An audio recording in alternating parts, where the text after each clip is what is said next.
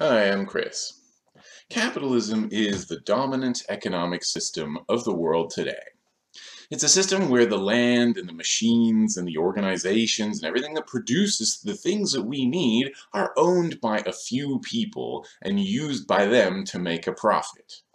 So naturally, it's popular with the rich, who own all that stuff, and anyone who thinks they might be rich one day too. As the system that dominates our lives, it shapes all aspects of society, from government and the school to our personal relationships. But because it's so powerful, sometimes we don't really notice it, like a fish doesn't notice water. Here are 10 things you probably hate about capitalism, but might not have realized were caused by capitalism. But before we start this list, this video was sponsored by the new movie, It Had to Be Said. Judgment Day. The underdog story of a guy who starts a YouTube channel and ends up with literally hundreds of subscribers. It Had to Be Said. Judgment Day. Coming to an empty theater near you.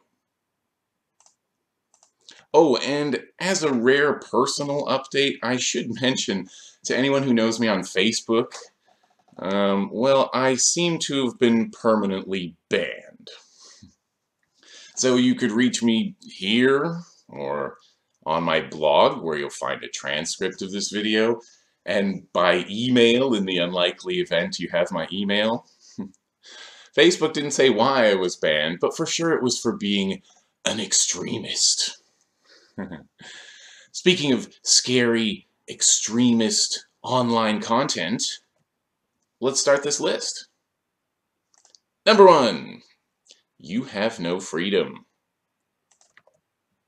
Most of us need to spend most of our waking time working, and the rest of our waking time recovering from work. If something you don't want to do takes up all your time, it's taking your freedom. All the time you spend working, you're not doing what you want to do. Your life slips by as you make widgets and punch keys so someone else can get rich. You wouldn't rather be hanging out with friends, or playing with your kids, or snorting coke, whatever your thing is? In a capitalist system, if you're not rich, you're restricted by a lack of money. You live in a world where everything costs money, so if you don't have enough money to do something, you're not free to do it. Whereas if you have enough money, you're free to do anything, including not working and hiring people to do everything for you, crossing borders without a passport, doing any kind of drug you want, etc., etc. Watch my last video if you want to know more about how little freedom we have under capitalism. Or keep watching this one. Number 2. You have way fewer choices than you were promised. Remember when you were young? You shone like the sun. You were told you could do anything and be anything. And then when you were a little bit older, you were told it was because of this country, whichever country, and its rock-solid democracy, and its constitution, and because of capitalism. So why are you working at McDonald's? Because you were sold a lie. The system makes it impossible for us all to become rich or do what we want. What else are you supposed to be doing in order to squeeze a little more money into your bank account? Monetizing your hobbies so you end up hating them too? Starting a side hustle and ending up devoting the last of your waking time to work? Going back to school to learn new skills if you can afford to take time off and to pay the tuition? Getting an MBA because that guarantees you a job. Since we all have to earn money somehow, we can only do the work that the people who have money are willing to pay for. If they aren't going to pay you for it, it can be a hobby, But the idea you can get rich or even get a job doing what you love was a lie. Number 3, mornings and Mondays. Under capitalism, 5 times a week and maybe more, you need to wake up to the sound of an alarm clock because you haven't slept enough yet. Run around trying to do everything that needs to be done, hope there isn't too much traffic, worry about being late and getting punished, and pretend to be thankful for all of it. You might even be addicted to coffee at this point, so you don't have time to drink it in the morning, so it could ruin your mood if you don't get your fix. You don't really hate Mondays or mornings. You hate capitalism. Under capitalism, all your waking time is structured around work. So it's not surprising another effect of capitalism is number 4, mental illness. Being so stressed and miserable and burnt out, it's not surprising how many cases of depression, anxiety, suicide, addiction, and other mental problems can be traced back to work. The propaganda wants us to blame all those things on purely internal forces like brain chemistry and not having the right attitude, as if the external didn't create the internal. External conditions matter just as much to your mental health, and while you can check the sources in the description for yourself, it's not hard to understand why. We're separated from the people we want to be with for most of the day. At work, we're constantly monitored and timed, and deviating from the plan gets you reprimanded and punished and maybe fired. We all run the risk of going bankrupt and winding up homeless for thousands of different possible reasons. In a state of constant stress, people experience hypervigilance, and no one can stay that way forever without breaking down. We're told to find meaning in our lives, but we don't have time to see the people and do the things that would give them meaning. We feel trapped in this system and in this life. And the planet is going to get less inhabitable every year of our lives. That is some serious pressure, and capitalism's at the root of all of it. It's tough for everyone to stay cheerful through all that, isn't it? In fact, half of employees in the US report having cried at work due to stress. Then there's the guilt. We actually feel guilty if we're not constantly trying to make more money. Some people brag about how they never rest, just grind all the time, which is sad. Because money is supposed to be a means to an end, not a purpose. Their attitudes are a typical result of capitalist conditioning. We've lived lives surrounded by messages telling us to work and consume. If you aren't following that program, you're supposed to feel guilty. You're supposed to believe you too should have more stuff and should give up the last little pleasures you've been squeezing out of life, ignore friends and family, and focus on money. So you take a break or call in sick and you feel guilty. You won't quit a job that's killing you because you might not be able to support people. You think, I can't afford this, and feel like a failure. Well, don't. You weren't born just to make money or accumulate possessions. In fact, probably, number 5, you don't want to work. People say you need work to be fulfilled, but they're talking about work that we actually want to do. A job is work you don't want to do. Of course, you might like some aspects of your job, but if so, you're one of the lucky ones. The purpose of a job is to make money for the people who own the company. At work, they'll get you to do things you don't want to do, including things that are unnecessary or boring, and let's not forget dangerous. More than 2 million people around the world die every year as a direct result of work. Because the people who own the place and make way more money than you would never do that work. Their job is to make money off your job. Your behavior at work is constantly monitored and controlled, including what you're allowed to say. We're so used to it, we take for granted you can't tell the truth or express an emotion, and you can't complain because, hey, that's what you signed up for. You've got to associate with people you might not like or respect. So if you've got a coworker, a boss, or a client, or a customer who hates you, your only choice is to suck it up or quit. I think that's what Milton Friedman meant when he said you were free to choose. Thanks, Milt. Owners, or capitalists, meanwhile, don't have to work to get money. They don't want to work either. No one wants to work. But only rich people don't have to work. Otherwise, if you don't work, you're called irresponsible and told you deserve to be poor. Just can't win. Number 6, your boss. Now, you might not hate the individual who gives you direct orders, but there's plenty of reason to hate what they represent. The boss represents your powerlessness while at work.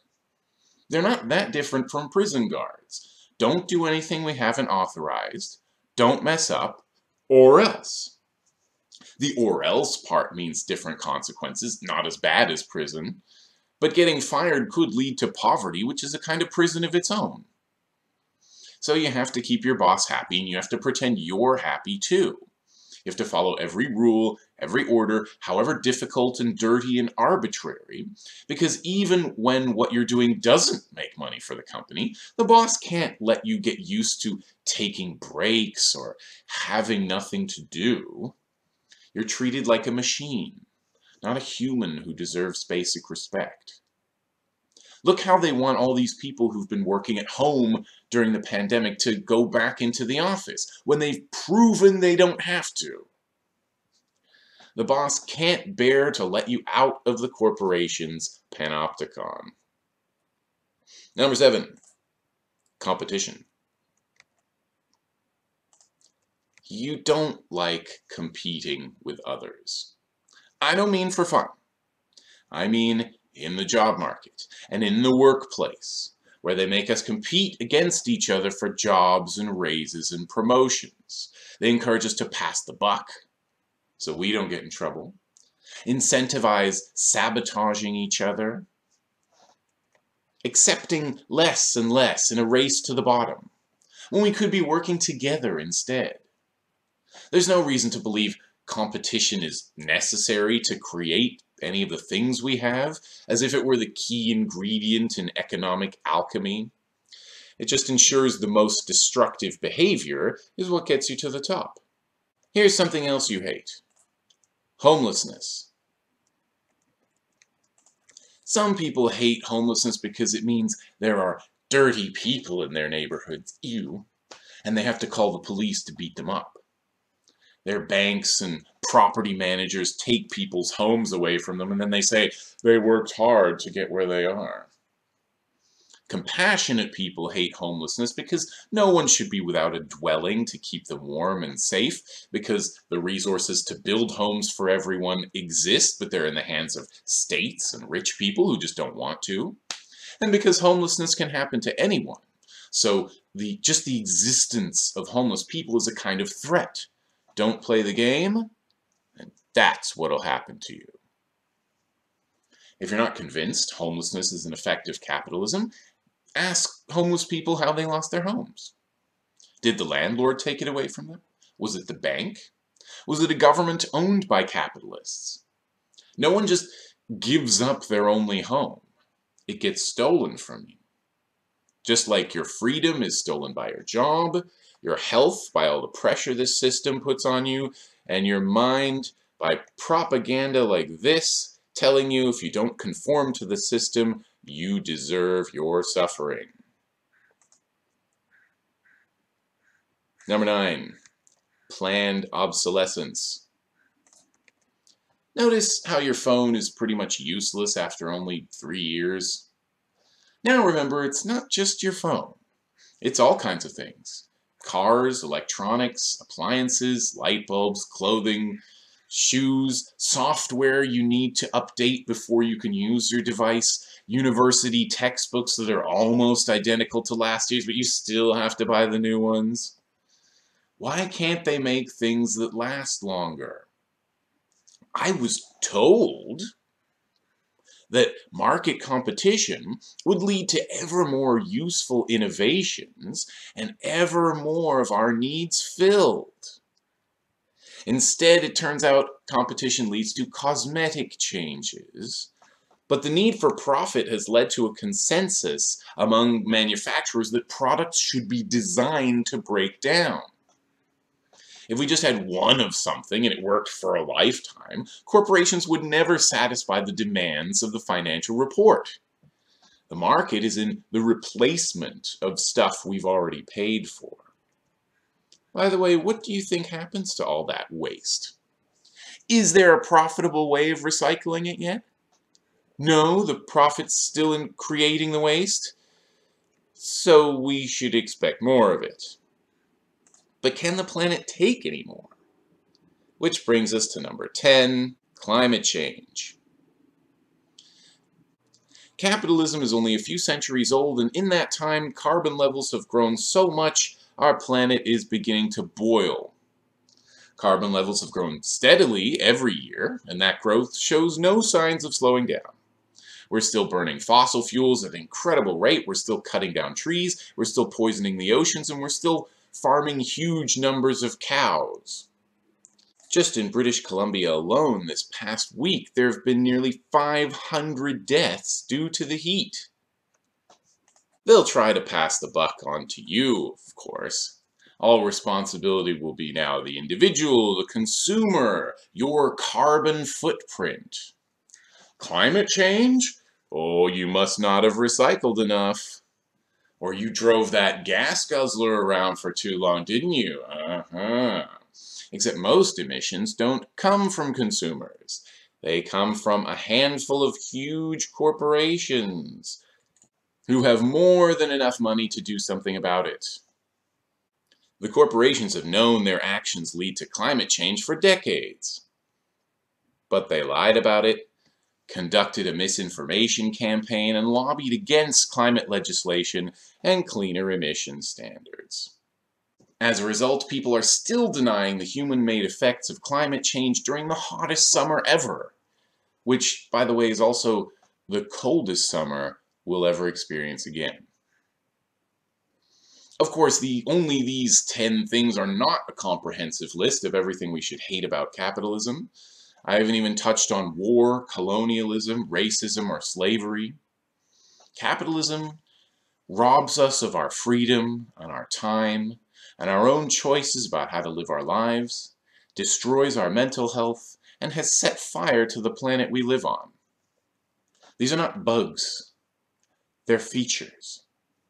And there's no compassionate capitalism or green capitalism, so don't be seduced by propaganda words. The solution is to destroy the system, to end our dependence on money and governments and corporations, and organize our lives together, voluntarily. Mutual aid and resistance can bring meaning to your life that most jobs can't. You become part of a much bigger effort that actually solves problems rather than profiting from them. Thanks.